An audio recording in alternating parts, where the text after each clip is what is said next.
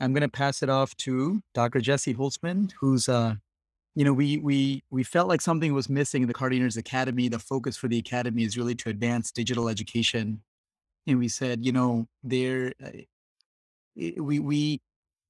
we feel and see and experience so many profound things in our care of patients, and we rarely take a moment together to appreciate that. And so we wanted to create a space like this to be able to celebrate the humanism in medicine. And Jesse really took the lead in designing what we call the humanism medical humanities block, and put together some great material, some great thoughts. That's really, I think, inspired a lot of us to think about how to reconnect with some of these reasons why we decided to become doctors, but some, forgot along the way. And this whole book club idea and the choice for this book and to invite you was all driven by Jesse. So Jesse, yeah, I'm going to let you take it away here. Thanks, team. And I think we've already accomplished our goal, which is honestly just an excuse to all get together and to read and to reflect. And so I think we have done what we have come to do. And we're so grateful to you, Dr. Ely, for joining us. In terms of sort of what we had envisioned for today, I was hoping that we could, maybe spend 10, 15 minutes just getting to know Dr. Ely. I know we've read a lot about your life, but we'd love to hear it from you. And then we can sort of open it up. But I have some guiding questions that we can just discuss together, sort of as a jumping off point to reflect together. And then we'll try to get us out of here by the end of the hour so that everyone can go back to their lives. Absolutely. And if you don't mind, I'll just kind of get started on this. And then really the most excited about is just the crosstalk and the questions from all of you. Make it very clear I'm here for you and not the other way around. And I think it's something that just popped in my brain is that he's actually not in the book. His name is C. Thorpe Ray, like C. Thorpe Ray. And when I was in medical school, C. Thorpe was a very, very famous bedside clinician because he made a bet with any medical student at Tulane that if we could hear a murmur, because you're all cardio nerds, you're going to love this. If we could hear a murmur that he could not feel with his hand, that he would take them out to dinner. And he never lost that bet. And I asked him, Dr. Ray, how did you come to realize that you could feel? And he used his hypothenar eminence, this portion of his hand, to feel the murmurs. So he was my first mentor, physical diagnosis mentor. And he would use that portion of his hand. Not still to this day, that's the portion of my hand that I use to feel murmurs. And he said, I just realized that I could feel these as well as I could hear them. And before echocardiography, that was a tool he developed. Every one of you can choose to develop your own toolbox, something that you're going to carry around with you to the bedside with all of your interactions for the rest of your lives as a physician. And being a physician is not being a provider. Okay? It is not being a provider. It's way more than that. And so we have to, this is an art. And that's why I ran so much shame so many years, because when I left Tulane and went just all full tilt into, I just thought, this is science. It's all about science and technology. I need to get that intubation, need to get that central line, and all that technology that I can bring to the bedside is my art. It's my practice. But as you can look in EDEB, I just realized that something was desperately missing, and I wasn't being a complete healer. Science isn't enough to heal a human being. We have to have the touch first and then the technology. And don't get me wrong, I am unabashed, complete geek about science. In fact, I'm going to show you this one thing because I probably won't come back to it yet, but let me share my screen. Oh, you disabled. You can, what do you share your screen. Who has it? Share your screen and then pull up the internet. I'm going to share right now, Dr. Ely. I'll share it. Yeah. Okay. I'm just going to share my screen too. And I'm going to go over here. I'm going to put up the internet. Now looking at my second screen here. I'm going to go down to our website, which is the Critical Illness Brain Dysfunction Survivorship. So CIBS website, Hip's website. And there's a book page here, but what I want to show you is this. Under medical professionals, If you go over to Discovery Timeline right here and click it, I built this for you guys because y'all are nerds. Look at this. This is amazing. If I say so myself, 1850, 1944, 1952. This is, and every one of these links is a paper. These are the links and the birth of the bundle. There's the B, the D, the A. So all of it is coming down. This is about paper that I did when I was at the New England Journal of Medicine in 1996. But as you come on down, all these are the papers and the years and the build of the bundle. You finally get to A, B, C, D, E. Here's all this. Keep on going to the modern day, to 2021, et cetera. So use that if you want to know this literature and figure out what's going on. It's all real. It's all science. It's all there. And here, if you go to this book page, there's a book, this guide discussion here. Here's a movie, but here's the photo gallery of the patients. Here's the duck lady you read at the very beginning. Here's Maya Angelou. Here's Marcus Cobb. Okay. Marcus Cobb is the guy that was a Smurf. He was blue. And here he's holding his own art. Yeah. And notice he's not blue anymore. So this guy right here, Robin Pearson, he authored the editorial on xenotransplantation for MGH last New England Journal. He was my he was the surgical director of transplant, and I was the medical director of transplant. Anyway, that's enough of that. I just wanted to show you those tools. So to me, it's the beauty of being a nerd is that we can also build our toolbox to have this real sensitive side to us that says, I'm willing to cry with you. I will kneel down. I will look in your eyes. I'll hold your hand. And it's crushing to me. But when you get sick and if you're going to die, it's going to crush me. But I don't want to live any other way as a physician anymore. And it's going to be a burnout prevention program for me to dive in deep into your illness. Maybe even I feel like I'm being reckless with my part at this time, but that is the fullness of being a physician. And so that was the journey for EDDV for me. And I'll just kind of stop there and see what kind of people are wondering. I feel like that's such a poignant point that you're making, Dr. Ely, which we had a talk earlier this year on growth mindset versus performance mindset. And I think a lot of the talk was sort of convincing us that sometimes the softer skills it's not being soft. It's scientifically driven. It's actually ends up with better outcomes. And though for so long it was so stigmatized to be that soft, caring, kind, physician, that is in fact both evidence-based and protective for ourselves as well as our patients. Well, if we don't nurture this side of us, most of you are interested in cardiology, so you're going to be heavily technology driven. You allow yourself to be overwhelmed by that. But remember what happened in COVID. We allowed fear of a disease, just like we might allow fear of our heart getting hurt. Like when Osler wrote about equanimitas. My mother, when I was in medical school, my mother gave me a leather-bound copy of equanimitas. And I read that. And, I think when my dad left us when I was little and my mom raised us, I really was in survival mode as a kid. And I thought, how am I going to do this? I'm kind of a surrogate dad in my house. I've got to rise to the occasion and make it okay for my little brother and sister and try and make it okay for my mother. And so I just kind of started solve every problem. I can control every circumstance. And I took that with me into critical care and to medicine, which is, I think I can fix everything. I can be a fixer. So when I read Equanimitas and Osler said, pull back a little bit, protect your heart, I overused his advice.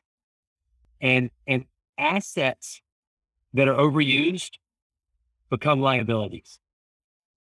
So what happened is that I took an asset that Osler was trying to help me with, which was even healedness in my life, which is all he meant was balance.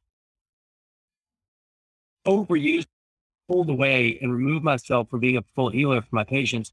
And in so doing, I allowed myself to get more hurt because I wasn't getting any of the beauty of the. I don't want you to think that I was ever like some cold-hearted, jerk off doctor. I was always loving my patients, et cetera, but I was doing too much at a distance and I let them be just sedated and immobilized, and I didn't see it there enough. So anyway, I guess I'll close this portion by saying that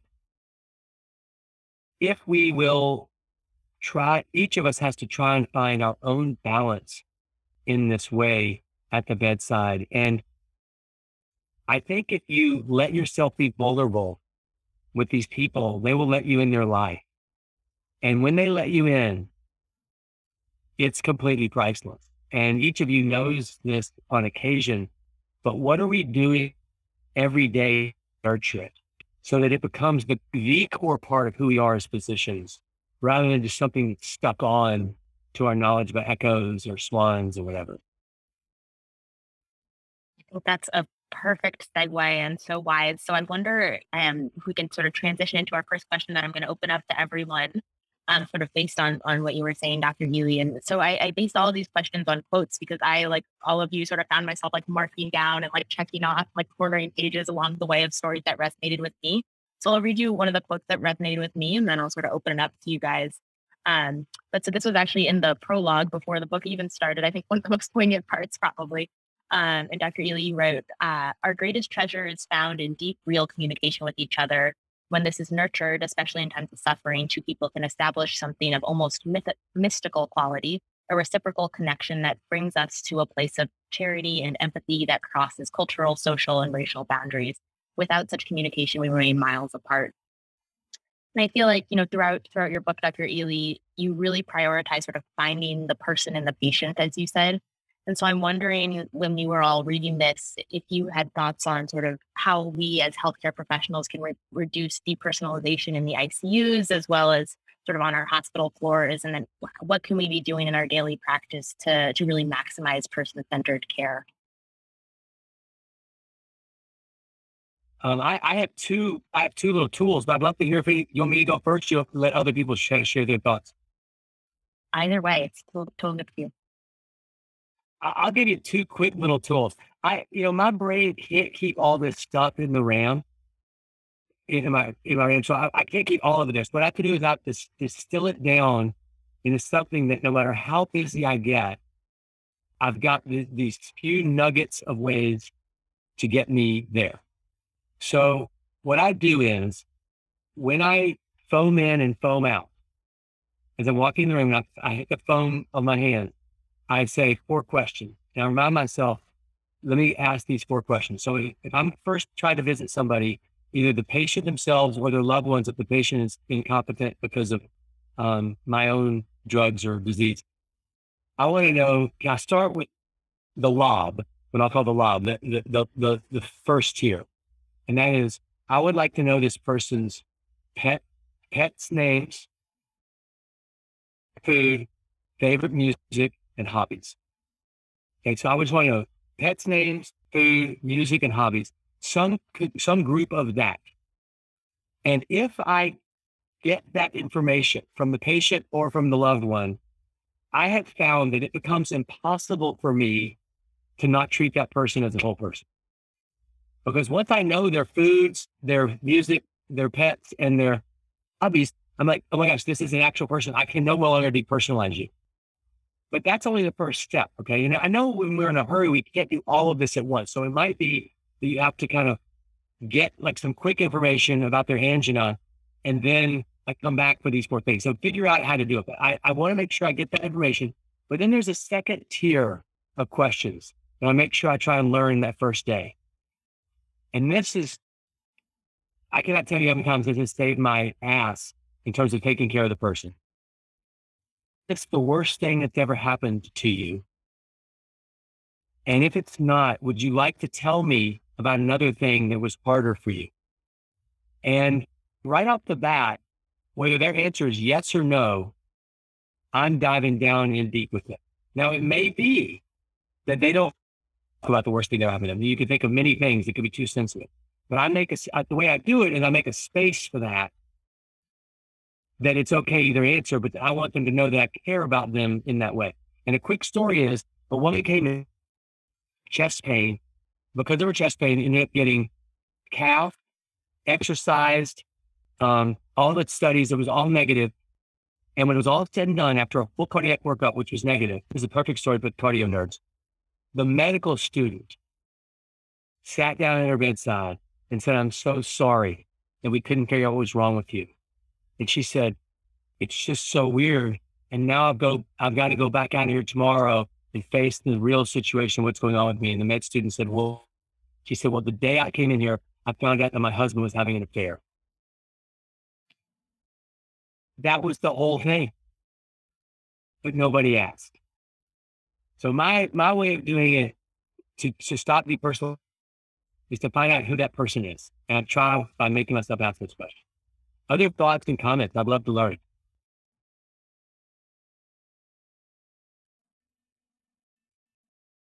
Patrick? That was so beautifully said. And Jesse, I'm so happy you mentioned that particular quote. Can you all hear me okay? Mm-hmm.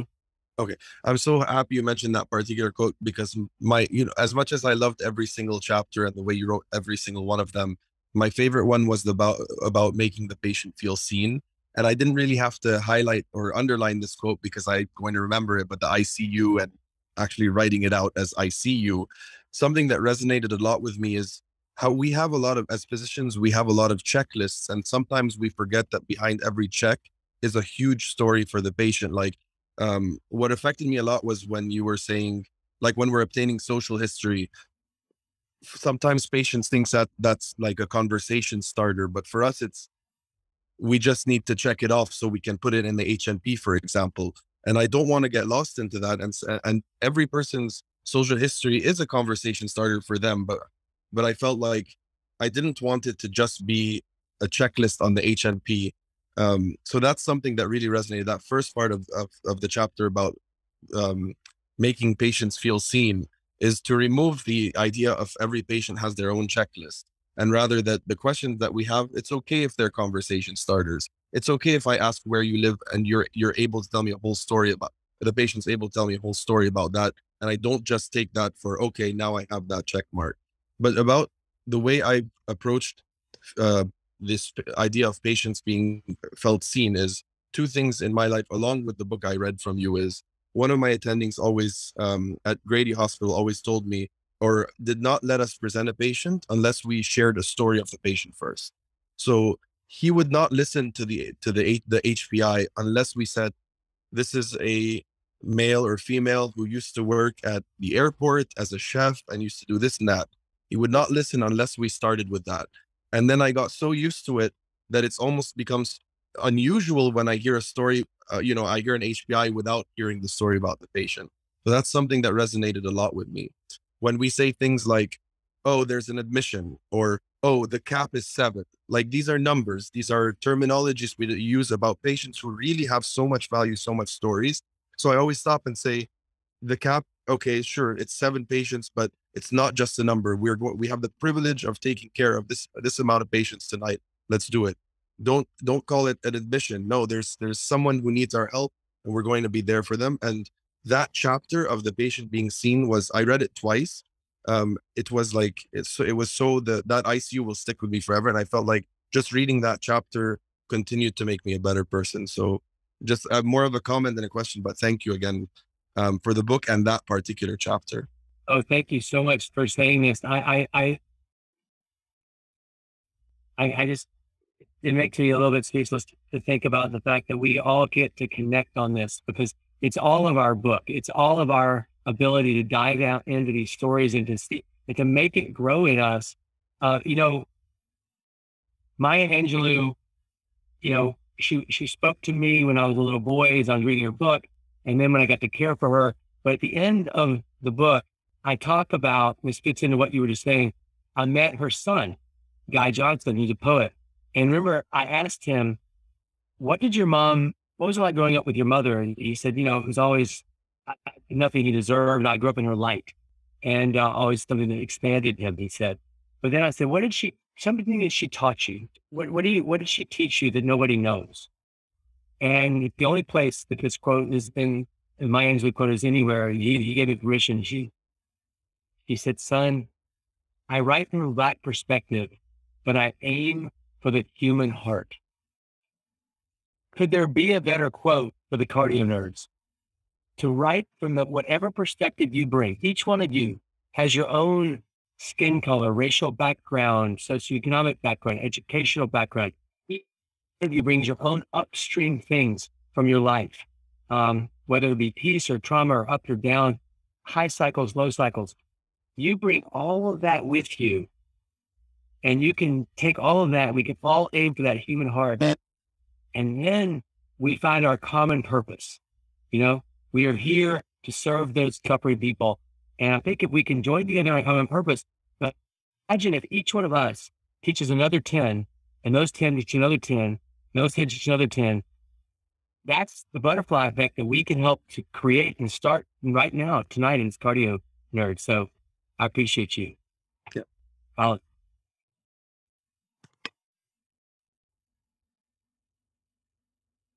Can't hear you. I wish we could. Colin, and another option is, I don't know if you're on your phone or your laptop, is to connect with another device. And if you try that, you can probably just hop back on. You will use that. But one of the things that the guy Johnson talked about was cultural empathy. And, he really did a good job of that. I wonder if that meant anything to any of you. Where is Guy Johnson's commentary? Oh, here it is right here. After he said that on the human heart, we talked about the challenges that racial tensions bring up for society and individuals, and the way the pandemic had shown that some communities are more vulnerable than others. It made me stop and think about how I could change my work as a doctor for the better. And I shared this with him. Mr. Johnson seemed to understand and told me of the need for society to embrace a spirit of cultural empathy. As Mr. Johnson spoke, I was intrigued by his words. I could see how it would be better for my patients if I developed a heightened awareness of their cultures, in addition to getting to know them as individuals. So much I wanted to know about him, his life. It made me think, what if I were meeting him as a patient in my ICU? Would I have so many questions? The depersonalization chamber sprang to my mind. That's just what I can't allow to happen anymore. I can't allow myself to depersonalize these people, because I know that I'm not providing real care for them if I do that. And so I wonder how that resonates with any of you and what that means for you in your life as a physician.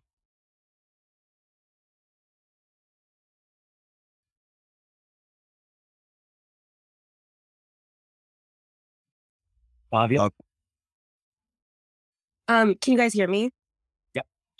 Yeah, just really resonating with me because yesterday I had a moment actually on call where when you're in the ICU and you're on call, you spend so much time with everyone's families, especially, and getting to know people through their family members and all the different people that visit them and the stories you hear from them. It's so special, and you really get to know them. I would argue you probably get to know them the most out of anywhere in the hospital.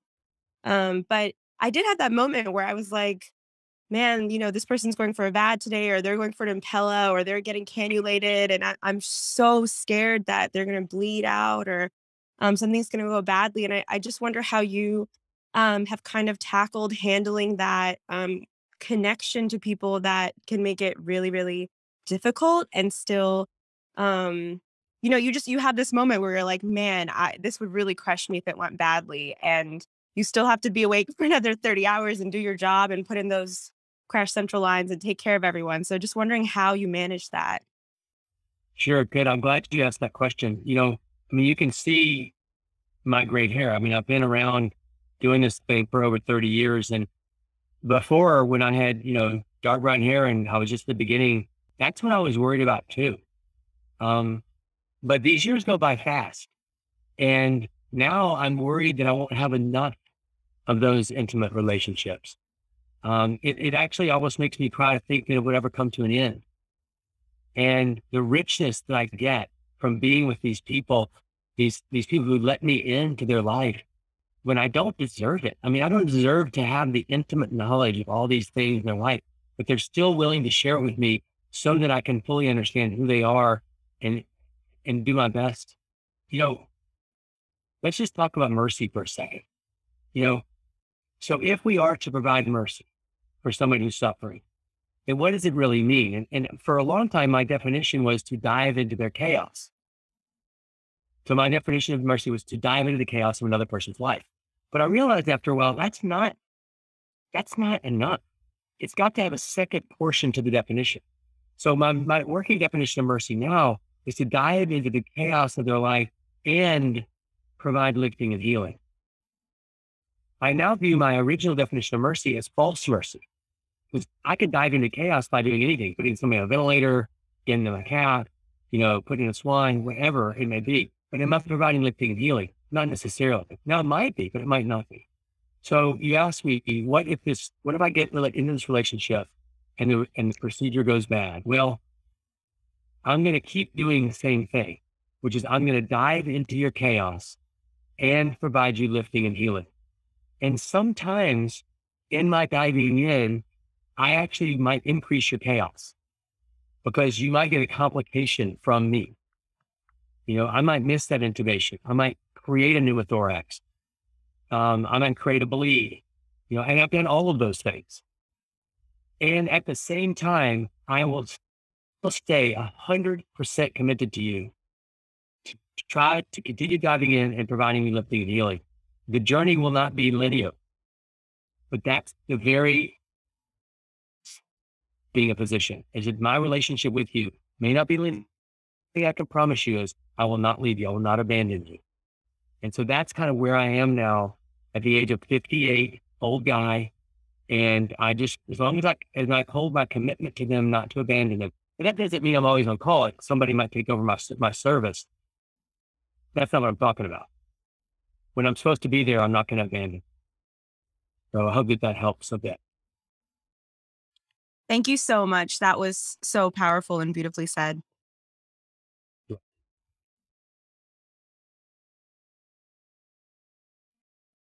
I think my audio might work now. Can you guys hear me? Yes, we can. Yeah, it only took me 45 minutes. Hey, my name's Colin. Sorry, I was having so many technical issues here. I'm a Penn cardiology fellow and former Osler house staff. Just kind of jumping off what PZ was saying earlier, I feel like, bringing this back to Hamid a little bit here. So he was a bunch of our essentially chief resident when we were at Hopkins and in interns. And I distinctly remember him incorporating, similar to what PZ was saying, is every patient's one-liner needed to have an interesting fact in it.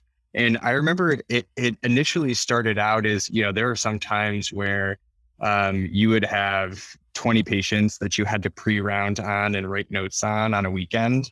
And it was initially seen, I think, as an arduous task. And some patients would be like, well, I don't know anything interesting. And it would take a while to dig down. But I think as the year went on and we all realized how much more we were learning about our patients, how much more we were connecting with our patients, how it really helps their care, we started to embrace it a lot more. And we had some very interesting stories that we learned about people that we never would have learned. For example, one of our patients worked on the Manhattan Project and had cool conversations with him about that experience.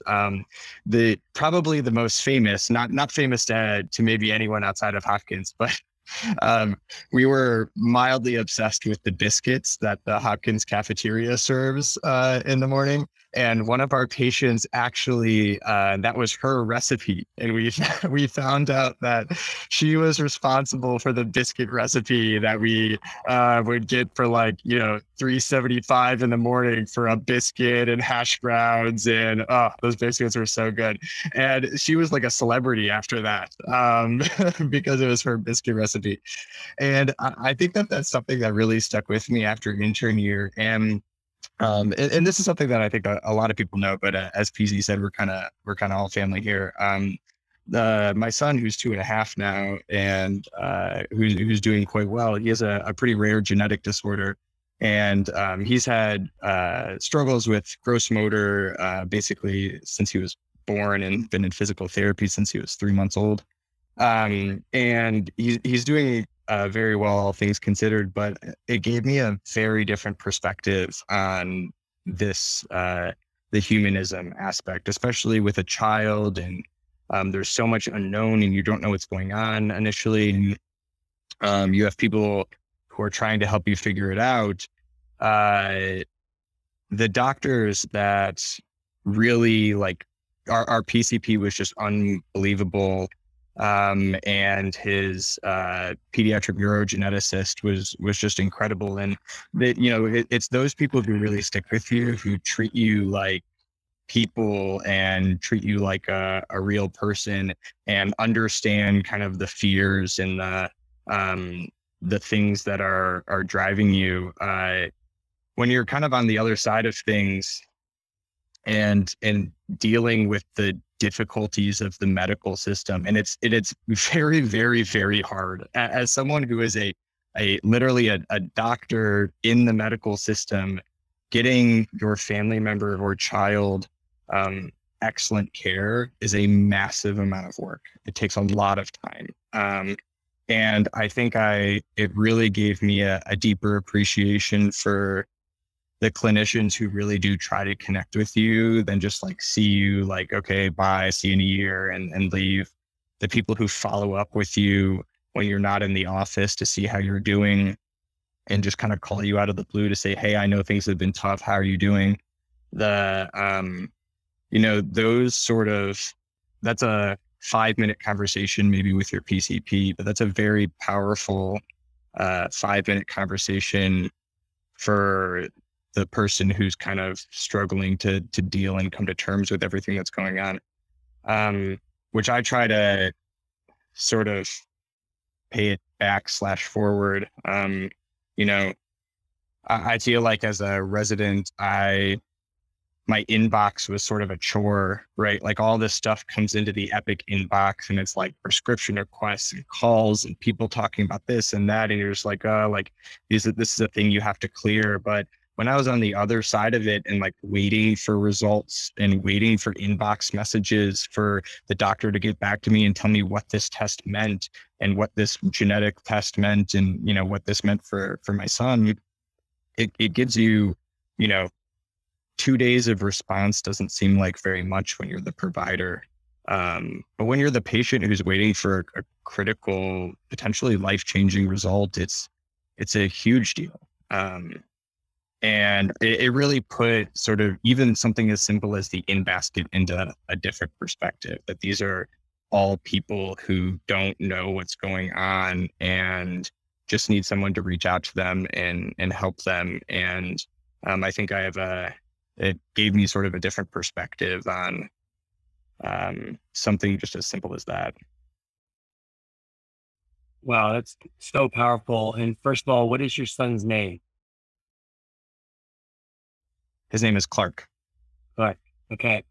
I'm going to be thinking about you and Clark, Colin. I appreciate you so much for telling us about Clark, and what a beautiful thing you're showing as a parent. And you're also being vulnerable about how that experience as a parent has changed you as a physician. I think you and I have a lot in common. If you think back to chapter 6 in the book, when my daughter fell off the high diving board, and she is now 28, and she wrote to me today and said, "Dad, thanks for bringing me into the world." Her mom brought her into the world, but she has lived with, PTSD and TBI her whole life now. And that's how I learned it on the other side of that bed. That was the title of that chapter, was figuring out, this is not the way I want to be a doctor. And I suspect that Clark has changed the way you want to be, or in the experiences you've had. No, absolutely. And I think that's really, everyone obviously has their portion of the book that sort of spoke to them the most. And that obviously struck a nerve with me specifically. It's just, it's a very different experience. It really just kind of changed you.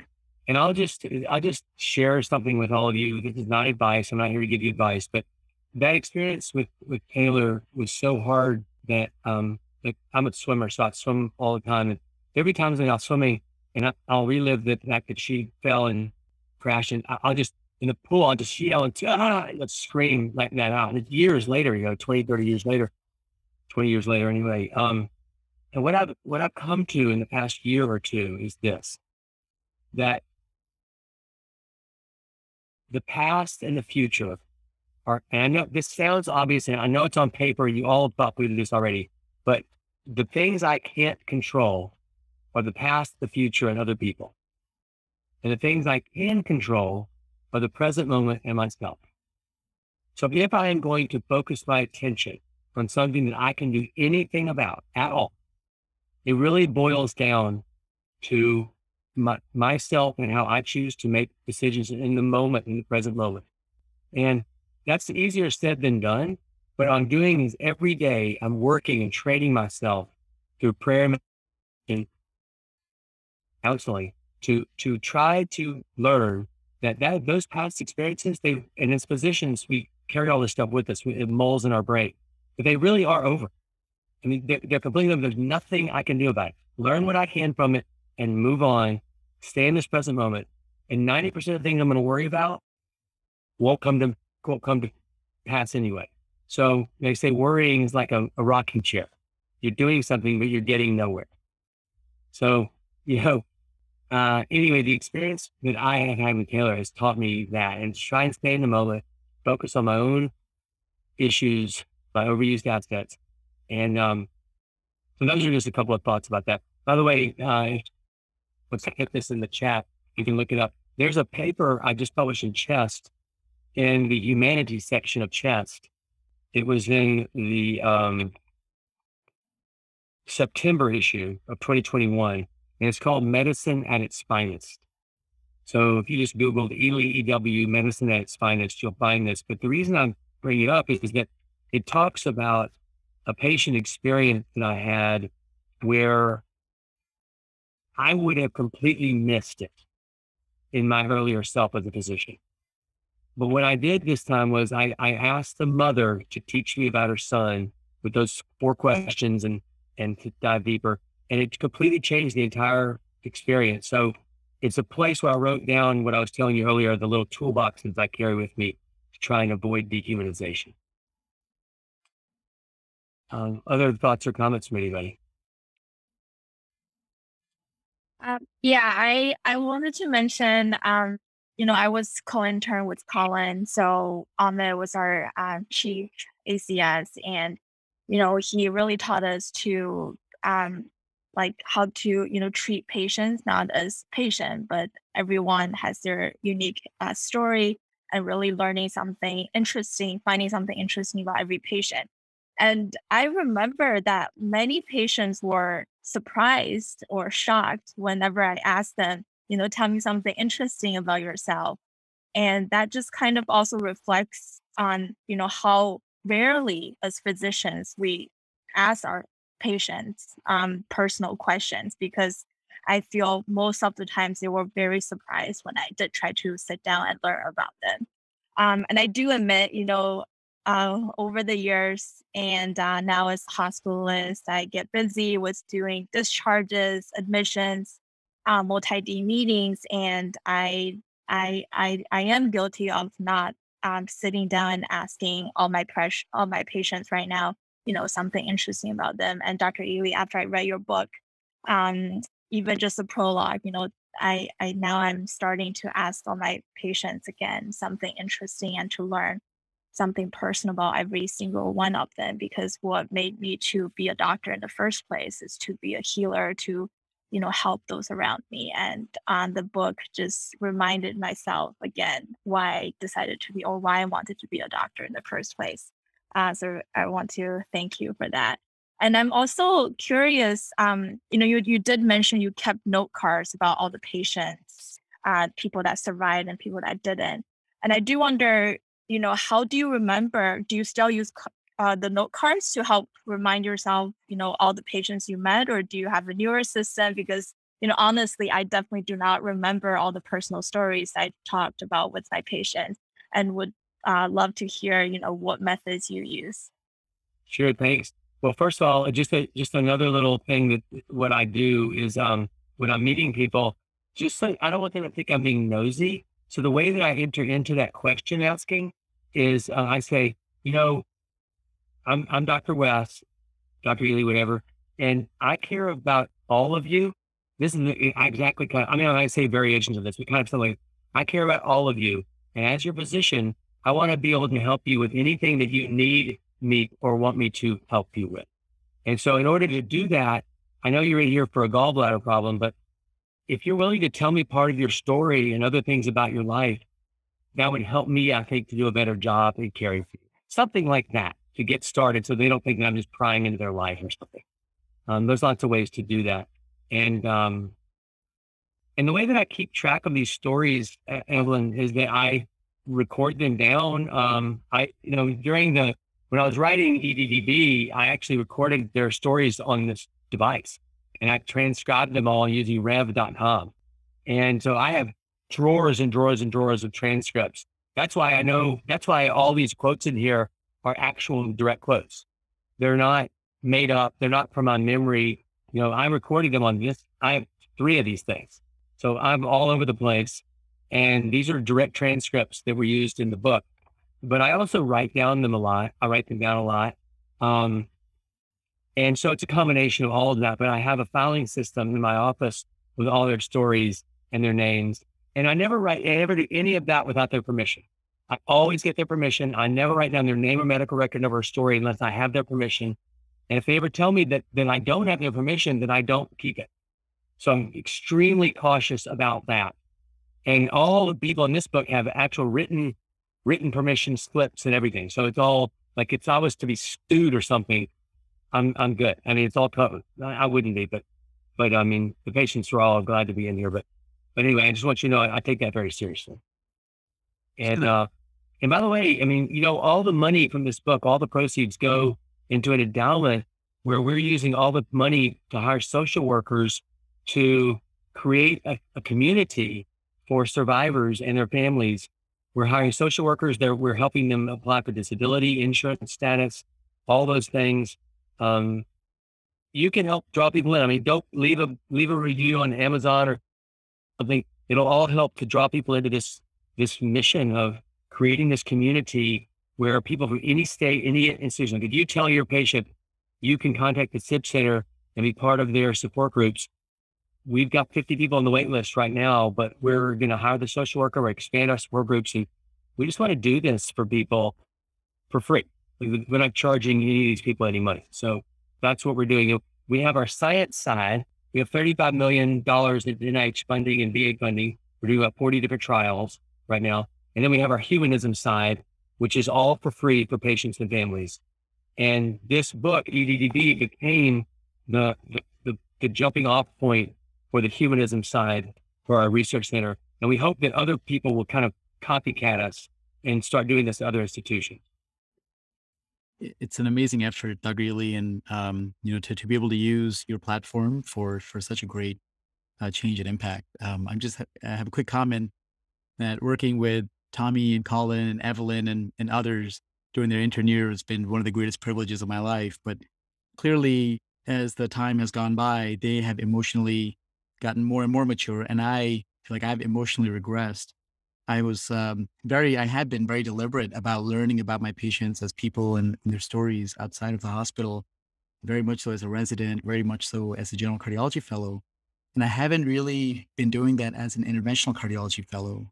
And I've reflected on this, like, why is it? And I realize, and Dan will very much understand this, is, we've all experienced loss, both personally, but also, as physicians and in the hospital, but losing a patient after on your table or shortly after them being on your table, it feels so different. It's something that you directly did or performed that either didn't go well or was poorly timed, or, there's something about the natural progression of their disease that you weren't able to intervene on. And that kind of loss has really, it's very challenging. It's been the most challenging kind of loss to experience in the hospital for me.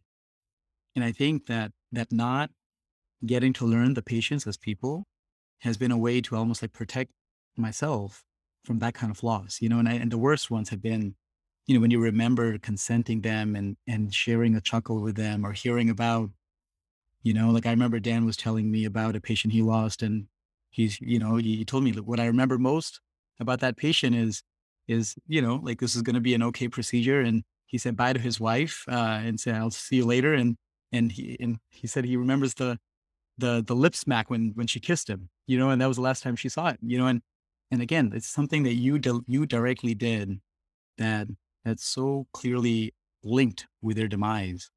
It's been, I think it's very challenging. So, but I think if I'm going to take one thing away, there's so many things to take away from this.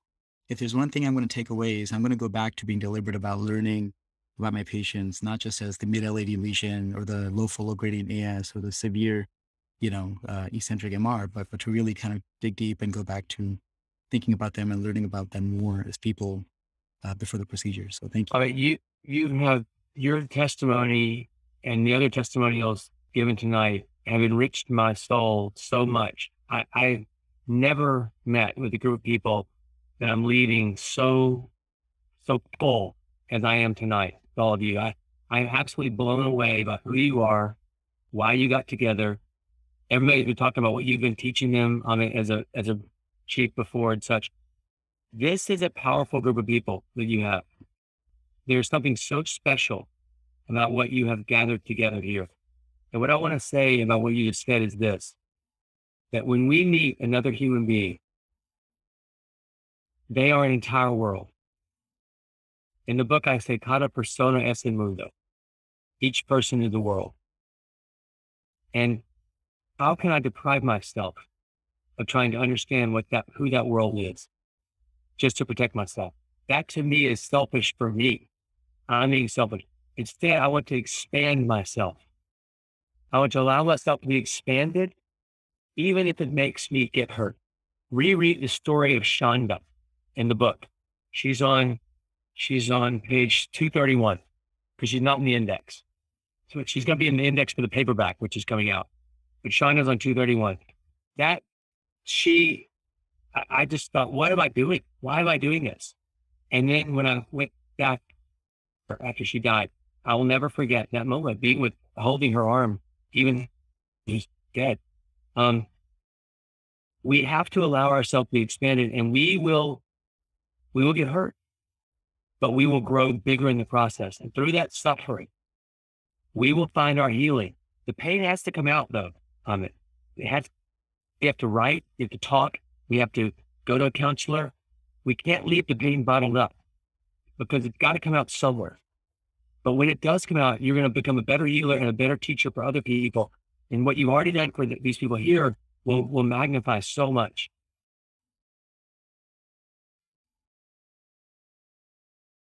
Things real quick. Okay?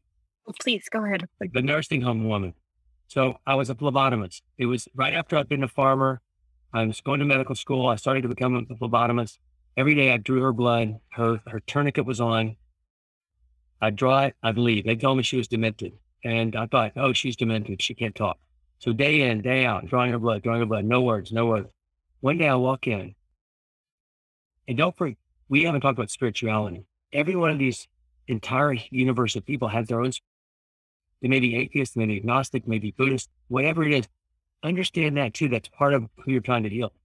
So anyway, I'm just going to use the word God because what she said. So the light was shining in her eyes, beaming, the sun's beaming in her eyes. And I thought, oh, that can't be comfortable. So I closed the curtain and I went over and I put the tourniquet on her arm like I'd done many times before. And she turned her head to me. She had never said a single word to me, ever. And she said, all that is light is God. Whoa. This lady, I thought she was demented. I thought she had nothing in that brain. And that's what she said to me. All that is light is God. For years, I had been reading this column called Light One Candle about the Christophers. The motto was, it's better to light one candle than to curse the darkness. And that was my motto. Many years later, I wrote that story up of that lady in the nursing home and I sent it in to them and they put it in their in their column, Light One Candle. And then about a month ago, I was in Belgium at the Brussels meeting, Jean-Louis Vincent, the big European critical care meeting. And I got back to my room one night late and opened up the internet, and my email was there. And the Christophers had given EDDB the 2022 award for lighting one candle. So it's going to be cool. On the paperback, it'll have the emblem of the Christophers. But it's better to light one candle than to curse the darkness. And just remember that. And by learning who somebody is, you're allowing their flame to flicker. That's what we can do. We can allow their flame to flicker brighter because we care who they are. So I know I won't stop. I won't read this, but I'll just do that. Go back, read that Shonda story, but go back and read about Clementine too. Read about Clementine Hunter on page 240, 241. You know, this woman made such an impact on me. She was my friend. Her art is hung in the Louvre. Oprah Winfrey collects her art. But to me, she was an elderly, wrinkled Black woman whose parents were slaves in the Deep South, who painted for me right upstairs in this very house. Is a painting by Clementine Hunter here in this house. And she told me, you know, this one of the honky tonk will be for US. And in life, people fight and they dance. And she said, Wes, you're going to have to figure out, are you going to dance more or fight more? And when I envision my time at the bedside with my patients, is that's the dance. That's the dance that I want to do with every person I meet. Find out who they are, the universe that they are, and let that light shine bigger and brighter because of our interaction. So those are my thoughts. I appreciate you all so much. I'm sorry we went over time.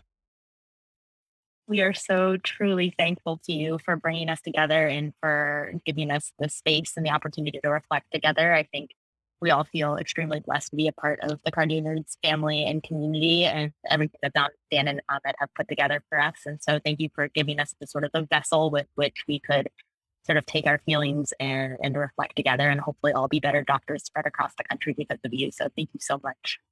Let me know if I can ever do anything for any of you. My email is simple. It's just wes.ely@vumc.org, Vanderbilt University Medical Center.org. Happy to engage in any of you at any time, and appreciate you all so much. Have a great night.